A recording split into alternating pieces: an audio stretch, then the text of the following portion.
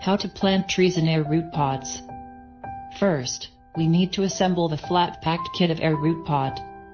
Choose this pots because it can air pruning the plant roots, eliminating root circling. Encourage a dense and fibrous radial root system. You can also use air root container to grow saplings, flowers, vegetables, plants, herbs, etc.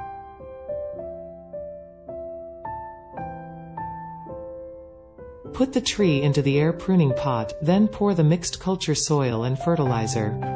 The edge of the air root container for strengthening supporting roll, and circular base has special design for stronger.